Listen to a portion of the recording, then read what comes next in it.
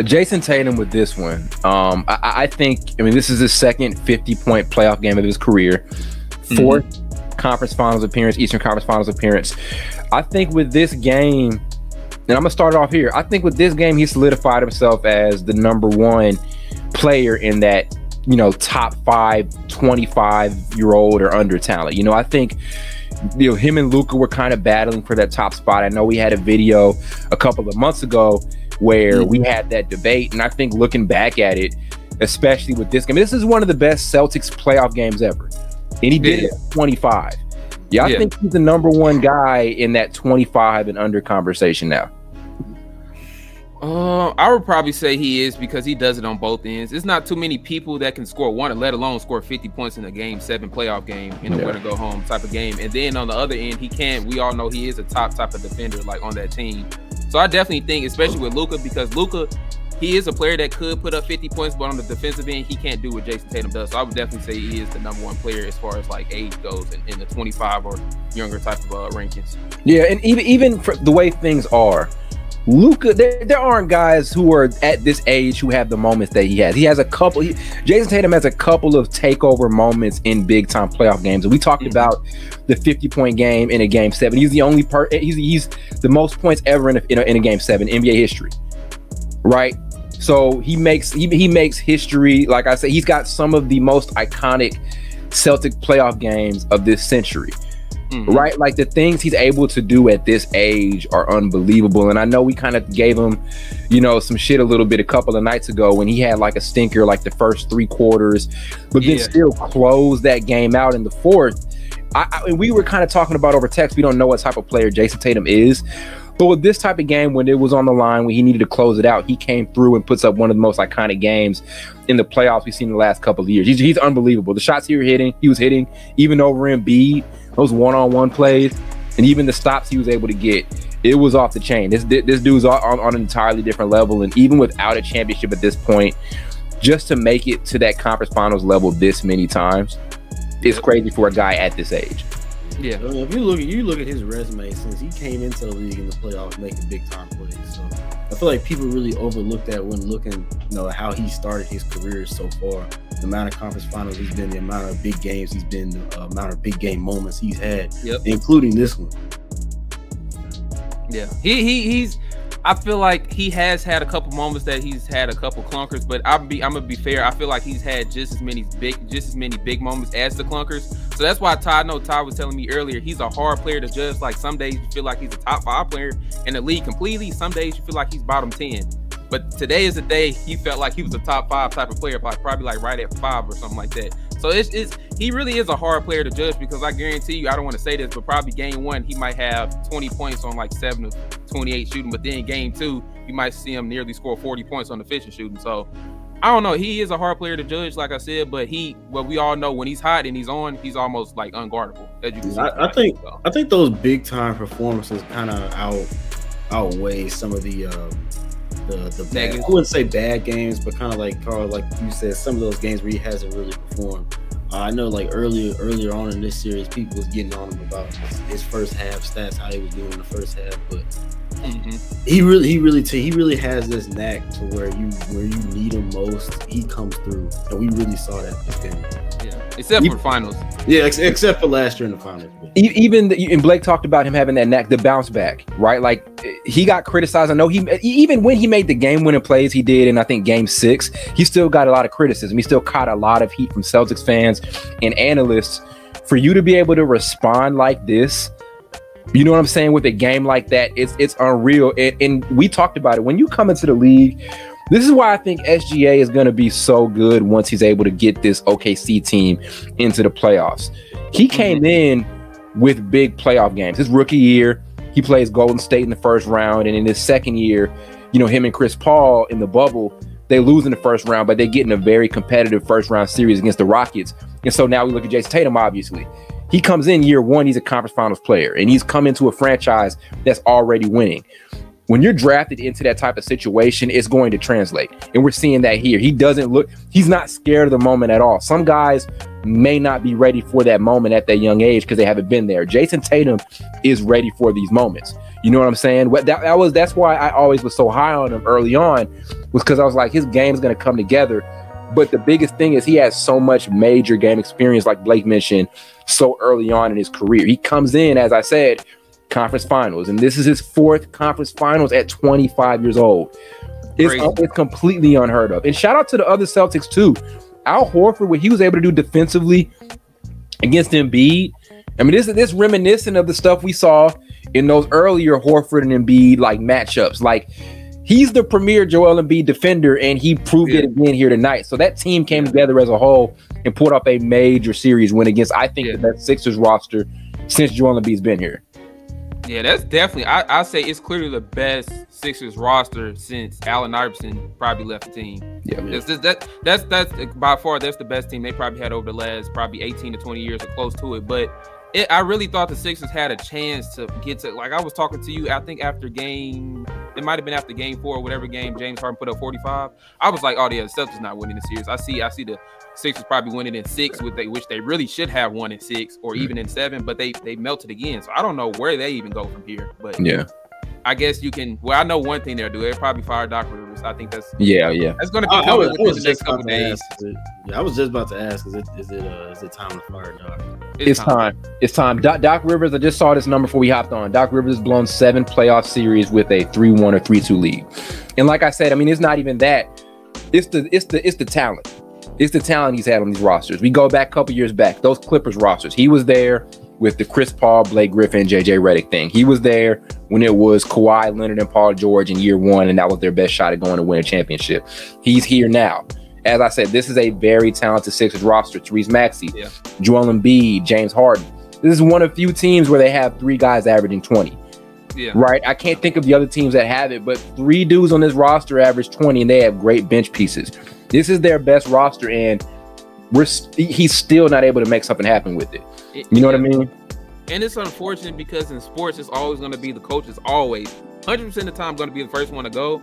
But I have to be real. Joel Embiid didn't play well. James Harden didn't play. Like, even though James Harden had a couple like great games this playoff series, he also had games where he looked pretty bad. Yeah, and this is one of those games. So he could have kind of, I don't know, changed the thought process on how he is around playoff games and big moments. He really didn't do anything for me. I don't know about you all, but he really just showed me what he is, an inconsistent kind of playoff performer. That's just what he is, especially in big games. He seems to always not come through. And Joel Embiid, like I said before the playoffs even start, I was like, something you all have to keep in mind. He always has injuries around when the playoffs start. He had a knee injury this time, and he didn't play well. He's melted down a couple times in the playoffs. But yeah, like you said, to have 3 players on one team that average 20 and you don't even make the conference finals, and you have the MVP on your team, and you have a former MVP in James Harden, is unacceptable. Yeah. So I mean, the way James was playing, I mean, compared to what he was doing earlier in the series, especially that game, that big time game. I think it was what game. There was game 1 and I think game 4 maybe. Game 4 was his best one because game 4 he hit that corner 3 , so that was yeah. It's just these last games, it's just been looking so timid. Like today, we were watching him driving to the basket. Every time he's driving to the basket, he's passing the ball out. And I'm just like, dude, just go up with it. Yeah. It's either gonna go or you're gonna get fouled anyway. Yeah. No, it's we all knew this series was gonna come down to how well James Harden plays. Simple as that. And I know we do the thing where he's not the same player. He averaged 20 and 10 this year. This is from a regular season standpoint. It's one of James Harden's most underrated career seasons. And he got a lot of praise coming in, but we just knew it's gonna come down to how well he plays. Does he show up? And Carl said it. He's just known as this guy who just shrinks in these major moments. This is a game 7. You're a guy who needs to get to James Harden's known as the dude that never got past the Western Conference or the Eastern Conference Finals. So there is a lot to prove here. He's probably one of 2 guys who had he probably has the most to prove this postseason out of any individual player. Embiid had a lot to prove. He did for his legacy. He had a lot to prove, and in a moment in a game where even if Embiid doesn't play well, you're going to be the guy who has to step up. We all knew this series and the Sixers championship hopes was going to ride off how well he plays, and he just does not show up. And like you said, Carl, he has these games where you think he's going to be there. He's got 2 40-point games and 2 game winners a series, but in game 7, just completely non-existent. Yeah, the thing I will say is no Ben Simmons on the team no more, so Philly fans can't blame Ben Simmons. This has to fall on 3 people's shoulders. James Harden, Doc Rivers, and then Joel Embiid. And I don't want people to kind of go, I know Joel Embiid won the MVP, but like I said, he has had times where he melted in the playoffs, because what people start to do with him, especially with Al Horford has done a great job against him in the playoffs. And Ty, you even made a joke once saying the 76ers signed Al Horford that one season just so he couldn't guard Joel Embiid. Pretty much. Yeah, but people have figured him out in the terms of they will double or even sometimes triple team him in the paint. And some games he does pass out a double and triple teams well, but some games he doesn't. He really struggles with it, or sometimes his shot isn't falling, and they just wait for him to sit in the post. Like the disadvantage of being a traditional big man in this day and age is when you're in the post so long trying to bag a player down, that gives a chance for the defense to set, and you're kind of just stuck at times. So it is definitely some disadvantages of playing like the old 90s or early 2000s style as a big man. So that's why I can't give him some blame for how he performed, but then again, it's just like they did defend him well at the same time with like double and triple team. It's crazy. But yeah, they forced him to take a lot of uncomfortable shots. Like they forced him to settle a lot. I think that's what's so great about Horford is he's not going to be able to bully out Horford. So they forced Embiid to settle. And whenever you're a talented big guy, we know it doesn't matter who you are. If you're Nikola Jokic, even if you're Hakeem Olajuwon, if you're Joel Embiid, it doesn't matter how skilled you are as a big man. Anthony Davis is a great example. We know these guys can make shots from distance and they can stretch the floor and all of these things. If you can make a big man settle all night long for turnaround contested jumpers and all of that, no matter how skilled they are, that's a win. So I feel like they made Joel Embiid settle a lot. And Carl, you mentioned that some of the things they did defensively made him kind of question what to go into, right? Like he didn't really know what move he was going to go into, or he'd force something up, or like I said, he was forced to make a bad decision, which is a major difference between, I know we get to the Jokic and Embiid debate. It's a major difference between those two guys. I feel like if you threw that same defense at Jokic, he doesn't react the same. I feel like he does better than Embiid in that situation. I think he does better just based off of the fact that he's a much better playmaker out of that position. Yeah. I will say what makes it, I might agree with you on that, but what makes it look better is a lot of the players on the Nuggets will probably hit those shots that the Sixers missed. The Sixers missed a lot of 3-pointers and a lot of wide open shots too. Because when you double or triple team somebody, it's probably going to be two players that's open. He either made the right play and they missed, or he either turned the ball over, but he made the right play on a couple of those possessions and they just missed. Like in that third quarter, they couldn't buy a shot. So 8 for 37 from 3. And you know, Carl, and then you guys have said it too. We gave Harden a lot, but I think Embiid's at a point where he's got to kind of prove himself too. You know what I mean? In these big moments. Last year, he melted down in an elimination game against the Heat. So this is back-to-back seasons where he melts down. Back-to-back. The Hawks wasn't that great either. He wasn't all that great again. Yeah, right. And so like this is back-to-back where you melted down. And look, he deserved the season MVP. He deserved the season MVP. He deserved it 100%. I didn't think from a regular season standpoint, we always come back to this debate. I don't think from a regular season standpoint, Jokic was that much better than him to win 3 straight MVPs. So he deserved the season MVP. But we all knew that this particular debate between these two guys, Jokic and Embiid, was going to come down to who's the last man standing in the playoffs. And Nikola Jokic is the last man standing. And I just know if you throw some of those same defensive looks at Jokic, I just feel like he's going to do better. We have videos. People are going to go back and you guys said this about, I know one-on-one Embiid's had his way against Jokic and all of this stuff, but this kind of makes you think. We just, like I said, we just knew it was going to come down to who's the last man standing between these two guys in the postseason. Embiid or Jokic is the last man standing, and I think he has that title right now for the top big man spot in the game. You know, snatch that from the MVP. Yeah, yeah, he does. Because like I said, I agree with you. I think he probably would have put up a better game than Joel Embiid put up today. Basically, because he does obviously there's one thing that he can do better than Embiid is pass the basketball and kind of, I don't know, kind of get the motion of the game and steer it towards the direction, and it gives his team a better chance to win, I would say. But I definitely, Nikola Jokic definitely has the title for the best big man in the league right now. And I didn't want to say that because probably for a whole year, I was like, I don't care if Joker wins another MVP. He just can't do what Joel Embiid does on defense. But it's coming to the point where I don't think Joel can impact the game in a lot of ways that Jokic can. Because if Jokic isn't scoring, we know he can still impact the game by damn near having 15 assists and 15 rebounds. I'm like not even kidding. He can legit get 15 rebounds and 15 assists in the game.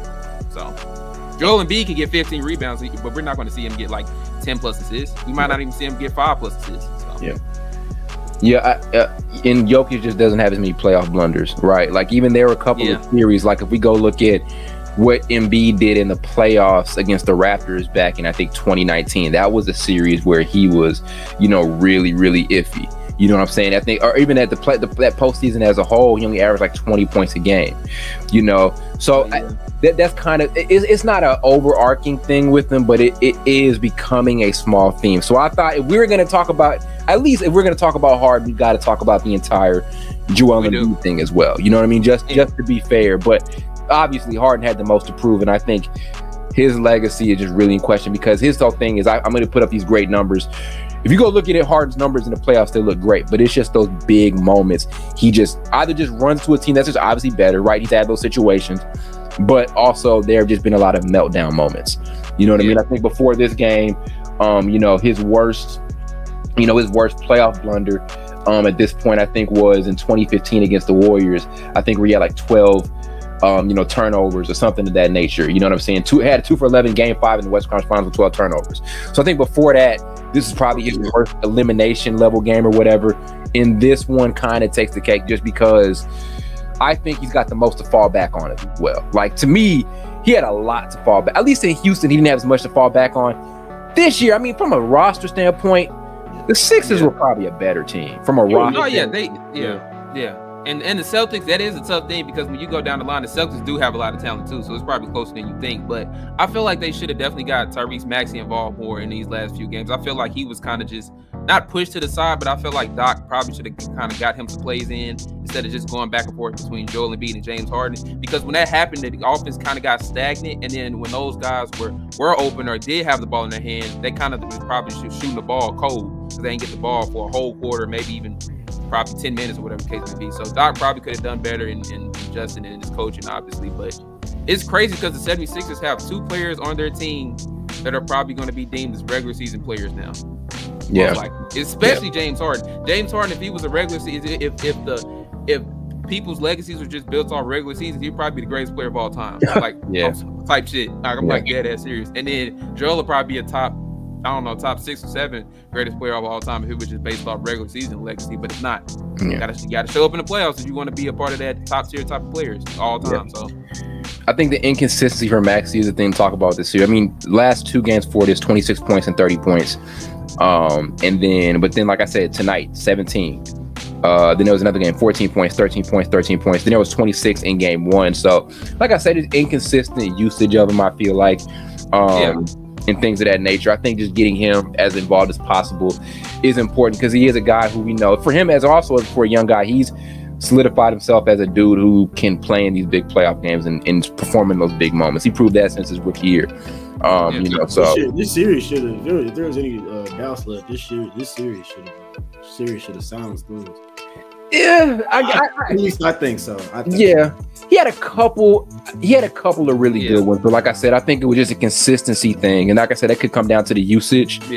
But I don't know if they just used them right or whatever because he did have some inefficient ass games too. Even the good ones he was inefficient. So it's just like, is that a usage thing? Or is that him shooting too much like this? But I think he'd be good for he could potentially because he put up 20 points like last season, this season, whatever. So he can probably, if he keeps trending towards the right direction, he can maybe get him a couple All-Star appearances. You never know. I've got enough, especially in the East. With the shooting splits, I feel like that's kind of a product of him. He's still a young player. I think about it when he, as he gets older, he'll straighten that out. Yeah, and he's usually efficient. Like Therese Maxey is the last dude I'm gonna point fingers at with this. It comes down to your 2 superstars, right? It comes down to that. I mean, they have 2 proven. They have 2 superstars to the Celtics none. I mean, this series Tatum may have proved himself. If you didn't think before this game, Tatum proved himself as a superstar. Harden and Embiid are already superstars. You feel me? So. It is what it is. I think it was really cool seeing also Tatum hit those shots over Embiid because they're workout partners. And so, like, he had a bunch of those shots over him. I was like, I know we see this in all season. I bet Embiid not gonna work out with him no more. Hell no, man. Nah. He was I realized when he was in the groove, bro, when he shot, I think it was either at that corner, it was a corner 3 over Embiid. Embiid was like, Embiid like 7 feet. He was all over him, and he hit that shot. He was like, oh my God. I was like, it's one of those days.